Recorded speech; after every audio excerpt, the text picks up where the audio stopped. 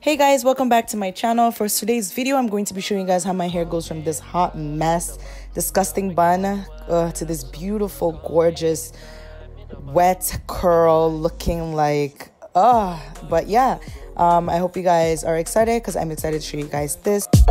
I'm trying to show I care, I'm trying to show I care, oh baby, yeah. You think I'm playing you bad or behind your back, girl. Alright guys, so my hair, this is what my hair looks like the day after I take it out of a bun. And you guys are probably like, yo, this is some stale ass, dirty, disgusting weave. But we are going to make this bad boy look popping.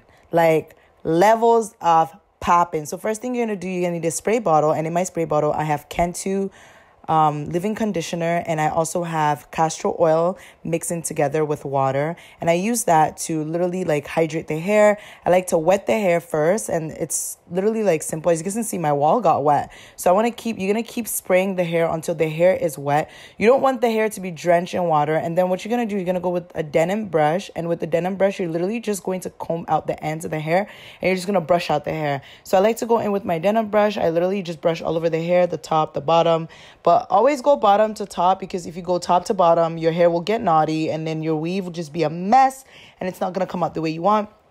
So I like to go from the bottom first, and then I move it up. As you guys can see, I'm combing, and then I wet. So I like to brush and wet and brush and wet and brush and wet. By the way, this is the same bundles I did the wig installation and also the wig on from Nadula.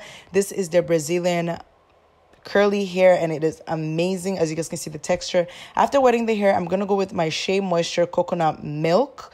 This is pretty much a curl milk, and it's for curly hair. And what I like to do is I like to literally just pat it and like get it in the hair, saturate it in the hair, and I like to make it like when I'm applying it like I'm scrunching the hair, and it really helps with keeping the coil to stay the way it is throughout the day. And it also help with the hair staying really soft and not stale while it gets dry.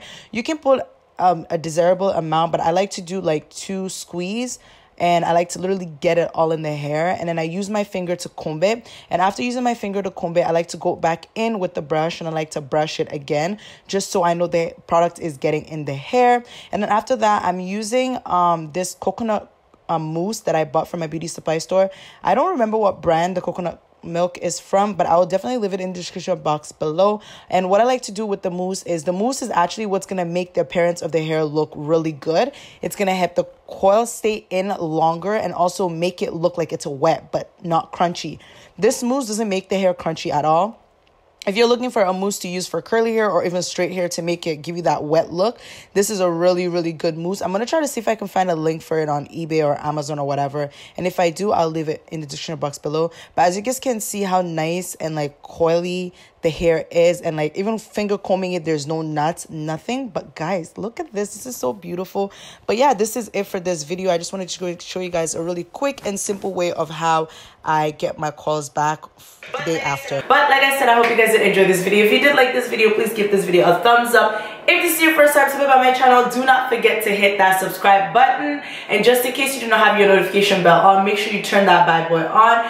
And if you're not following me on any of my social media, it'll be somewhere on the screen. So make sure you add me, follow me, let's become best of friends. If you guys do have any video you'd like to see on my channel, feel free to comment it below or DM me or message me, and we can make it happen on the channel. I want to say thank you guys always for all the love and all the support. I really appreciate it from the bottom of my heart, and I'll see you in my next video.